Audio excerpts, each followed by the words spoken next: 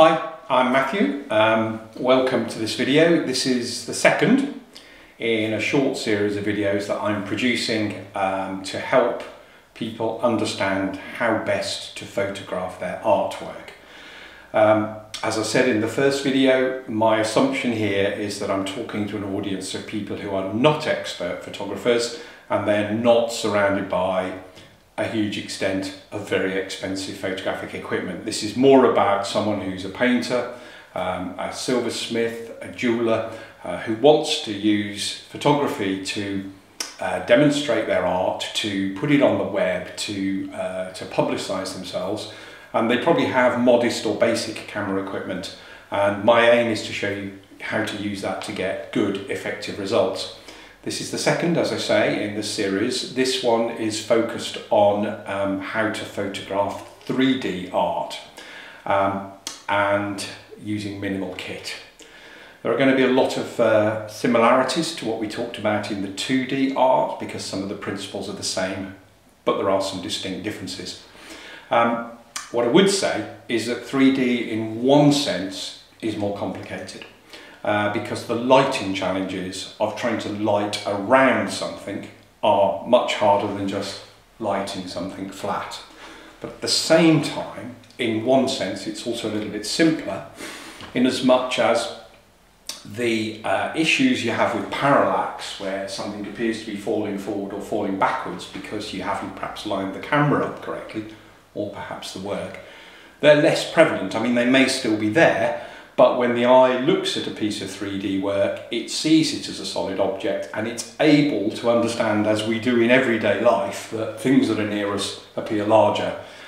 What confuses the eye is when you're seeing something that's meant to be flat and clearly all the visual cues are that it isn't flat.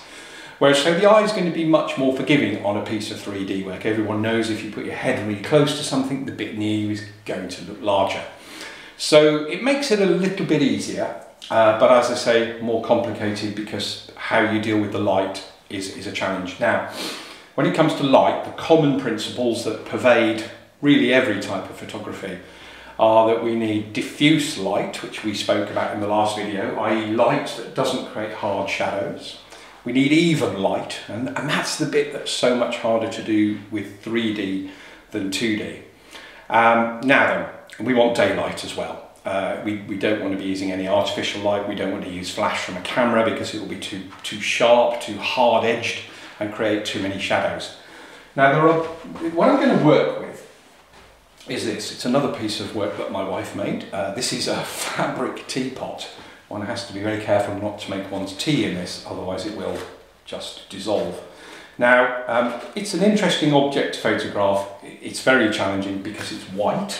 All over, that makes picking the detail out. I'll also probably use this as another example. I'll use a watch because that's a sort of metal's very, very difficult to photograph, and you'll see some of the challenges because it's so reflective. So those are the couple of pieces we're going to work with. Now, how you photograph 3D work largely depends on the size. The effect you're trying to achieve is the same, but how you go about it varies due to size. Now, you want to create an all-around light, and what's been invented at incredibly cheap cost for photographing small bits of 3D work is one of these. Now, this is a light tent or a light box, and it's a very cheap one.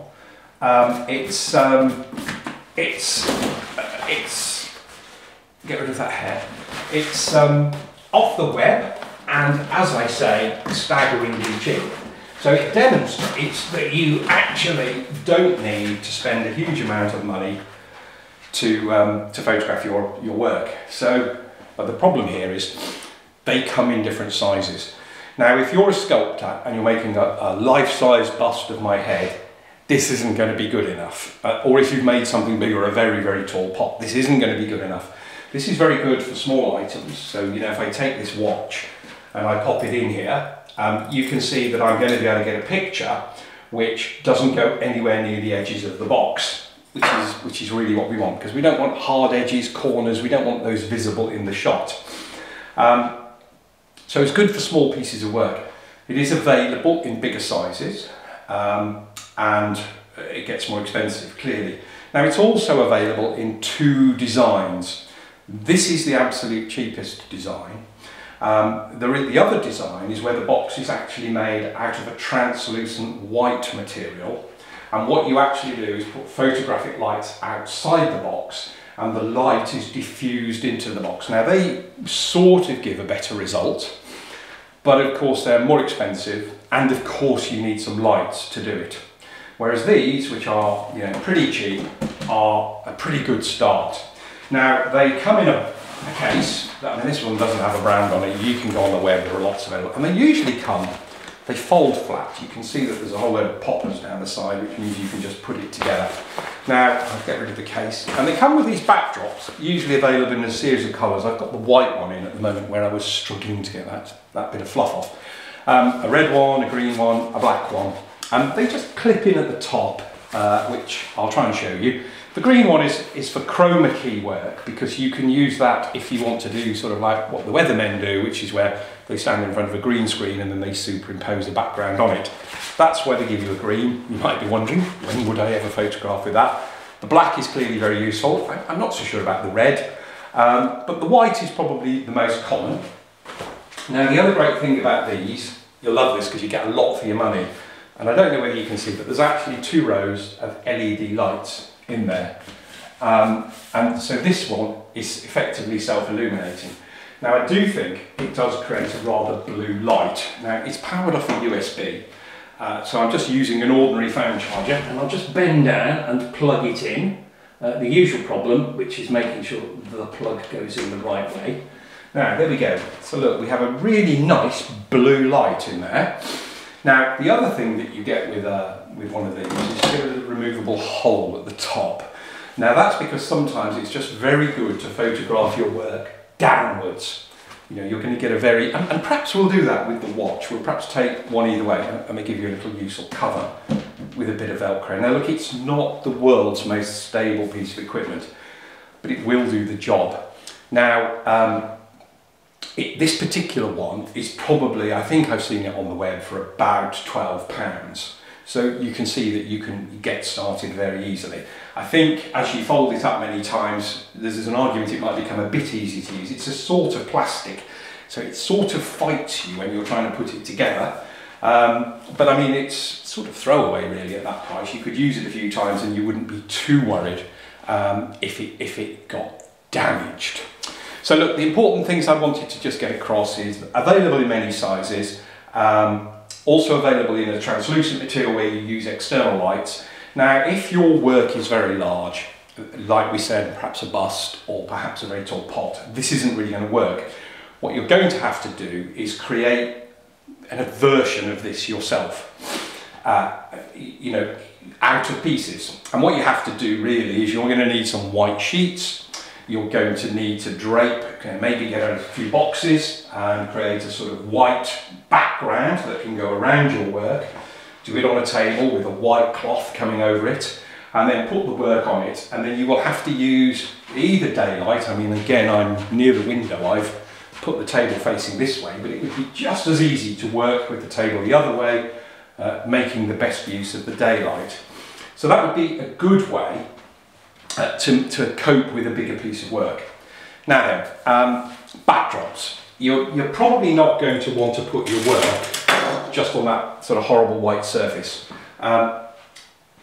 With the way these are designed, and I'll just pick up one of the backdrops to show you, it's a bit of a shame really that they fold them in half to put them in the case. They have this little tab at the top which just clips in and holds it to the back. What you really want in the photography world is you want the back and the fore to not really have a crease. You really want to be able to just have a sweeping curve, but because they folded these, it makes it a little bit difficult. So if you look in there, you'll see that there is, oh, that's really not helpful, is it? That's a very cheap connector, isn't it? But you'll see that the crease at the back is a little bit visible, which I don't like, because photographs of work like this always look better if you can't really see where the floor or the back begins or finishes. But what I'm going to do, this is stuff you probably don't need me to explain to you. I've got a bit of an odd box there, so I can pop that box in there. That's because I want to stand the work off the floor. And then I've got a sort of nice contrasting blue cloth. Now, this has been ironed. You know, remember when you're shooting at this level of detail, every little flaw is going to be visible. So if you haven't ironed it, or it's covered in fluff, then you're going to have some problems. So I've just put that box in there in a sort of fairly square way, and then I'm going to pop the teapot, which again has got sort of all sorts of odd bits of thread, and it's very, very textured. And you've got to think a little bit about the angle. Now, when you come to photograph this, I'll just jump to the other side. What you sort of don't want to do is you don't want to catch these creases that are in the back where the corners meet, because they're going to look ugly. So it's probably a case of shooting from the front. You'll see with the watch, which is much smaller, takes up less space, goes less near the edges, we have much more scope of what we could photograph, or angles we could photograph from. So what I do is I'll do both. I'll use my phone and I'll use my camera, and we'll take a couple of quick shots, which of course then in the next video I'm going to show you how to edit. And I'll talk a little bit, trying to be consistent throughout these videos and make sure I repeat the really important information. If you're using an SLR, in this case, you're going to want to make sure you're on a 60th or 125th of a second. I generally tend to work in shutter priority mode because that's a fixed for me. I don't want things to shake and vibrate, so that's the sort of speed I want to work at. You want to get the highest f-stop you can, f11, f16, maybe even f22 if it will go to it. So the problem you're going to have with small work is that when the lens is focused, it's focused on one point on this teapot, let's say here. As you increase that aperture size, i.e. the number gets bigger, and you go f11, f16, f22, what is happening is the amount of picture that is in focus is increasing. So from the back to the front, more of it is coming into focus. Now that doesn't really matter that much when we're photographing a flat piece of work. That's why we sort of use f8, because you've given yourself enough, this is called depth of focus or depth of field. You're giving yourself enough leeway so that if you haven't focused the camera perfectly, the whole image will be sharp. So much harder with something like this, and of course harder still with something even bigger, because to get the back and the front in focus is very, very challenging. There are some techniques which professionals use to overcome that, which I can perhaps cover in a later video. So when I put this in here and photograph it, I'm going to focus sort of on the midpoint, probably somewhere here around the lid, and I'll know that some behind will be in focus and some in front will be in focus. So as I say, I'm going to use a 60th or 125th. I'm going to aim to get the smallest f-stop I can, which is the largest number. It's always confusing in photography because as the hole that the aperture makes gets smaller, the numbers go up. And to do that, to make sure the exposure is right, I'm going to move the ISO up, which is increasing the camera sensitivity. Now, it isn't usually too challenging to get those sort of parameters that I've just discussed, because this box has actually got quite a lot of light in it. I mean, it's quite bright even compared to the window. So it's not usually too challenging. Now, I haven't really photographed pictures whilst I'm on here before on the video, but I'll do it quickly. I mean, I can tell you that I'm on 1600 ISO, and my camera is telling me that I can take that at 125th of a second, around about f22. That is really, really lovely. I'm going to get a good sharp image. So I'm going to take that. I'll take it quickly. I'll just take a couple, and these are going to be the pictures that we will use when we're in the editing software. Now, I'm also going to take some more, this process of taking many pictures, so that when you get to the editing software, you're sure that you've got one that you like. So I'm also going to take a couple where I'm going to go to a smaller f-stop, a lower number, a bigger hole. I'm going to come down to about f8 and take one. And then I'm also going to take another one at sort of probably even, well, probably 5.6. There we go. Now the reason I'm doing that is that, as I've explained, as you make the hole bigger and the number gets smaller, the depth of focus is shrinking like this. So less of the teapot is going to be in focus, but what that's quite useful for is it will make the background look more out of focus. And the more out of focus the background is, the better this is going to look. So you're actually trying to achieve the impossible. You want as much of the teapot in focus and as little as the background in focus. So that's why it's worth just messing around and taking 2 or 3 shots. Now that's going to be more challenging on your phone. I will take a couple of shots using my Android phone, using the standard camera function. And again, I've got the grid enabled and I've also got the level enabled. But you know, as I said when we started, it matters less about parallax and perspective issues because this is a 3D item and the eye can immediately see that it's something round. So I'll just take a couple, but this is way more wide angle than I would like to be. So it is unfortunately including an awful lot of the box. And of course, you know, you've got this nice feature on your phone where you can just tap on the screen and that's what it will focus on. So I'll just take that. Of course, I've got the flash off and I've disabled all of those scene detection modes where it tries to work out whether I'm on a beach or whether I'm in a nightclub, when clearly I'm in here trying to photograph something, a fabric teapot, a very common scene that they haven't accounted for. Now, I don't think the teapot's going to look great photographed from the top, but what we'll quickly do is we'll swap it and we'll pop the watch on. Now this highlights something you've got to think about and points out a prop that I've missed, so I'll just go and collect a box, another box. So this is an old cartridge box from my printer, and what I'm going to do is I'm going to actually raise. Oh dear, I've sort of messed the blue cloth up. I wanted to keep it folded. Okay, let's just pop that there. What I want to do is I want to lift the box at the back because the watch is going to be, it's not going to look good flat. It needs to be tipped up. So I'll lay the blue cloth back over the top. That sort of looks okay. Now, I'm not arty enough to be able to lay this out in a really truly. Oh, I've now got it tipped up so much that it's going to fall off. So I'm just going to have to ease it back a little bit. And these are all the sort of fiddly things that you have to deal with when you're trying to do this type of work. It does keep sliding down, so I'm going to lower it a little bit more. Right, there we go. Now that I accept that's not the most elegant shot, but you can see that it's brightly lit. It will actually look quite nice when it's photographed. So if you're making jewellery, this sort of size of box would work really well for you. So I'll get in and take a couple of close-ups. And again, I'm going to use some similar sort of thinking. I'm going to take one at f5.6. I'm going to take another one at f8, another one at f11, and I'm just going to push it to f16. Now at every point I'm focusing sort of on the middle of the watch and hoping that I've got a range of depth of fields that will cope with that.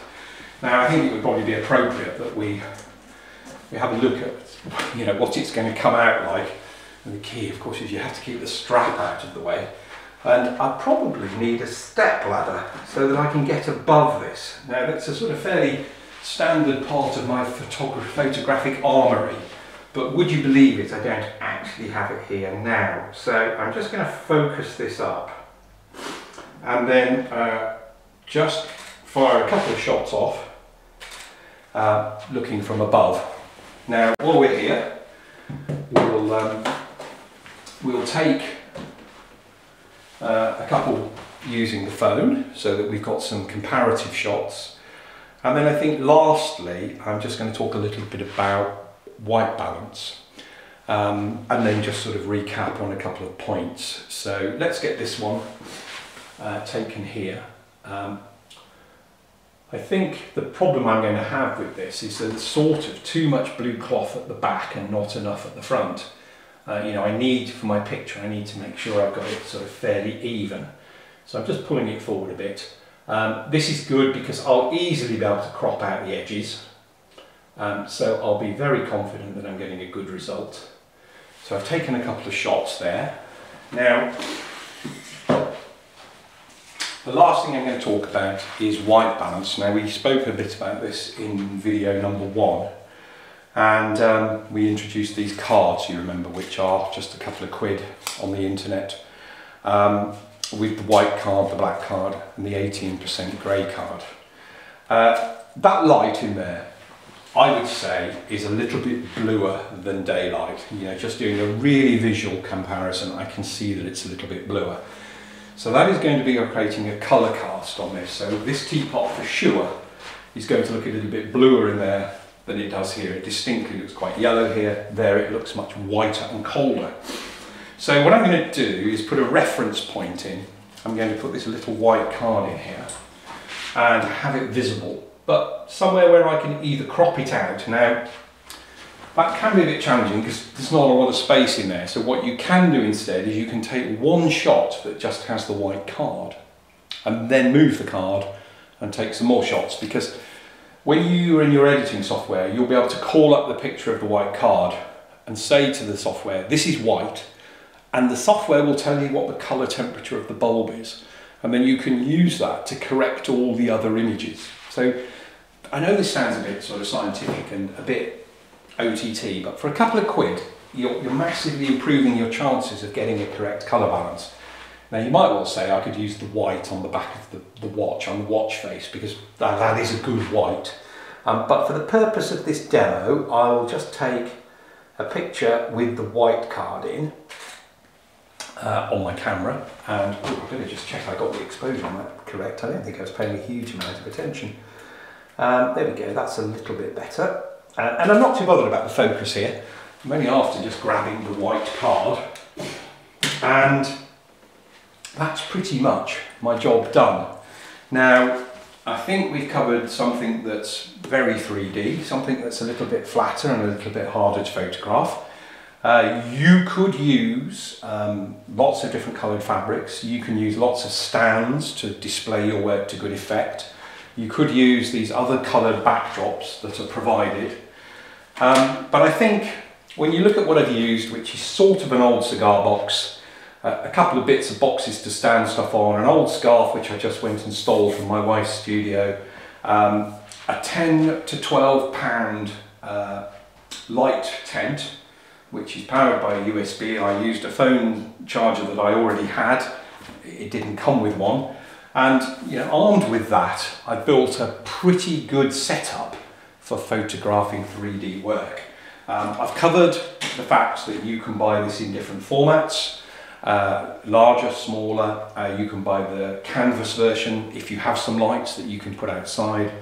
We've talked about the importance of the depth of field and the depth of focus, which are the same thing. We talked about the camera settings, and we talked about the importance of using the white card to make sure you have a white reference point.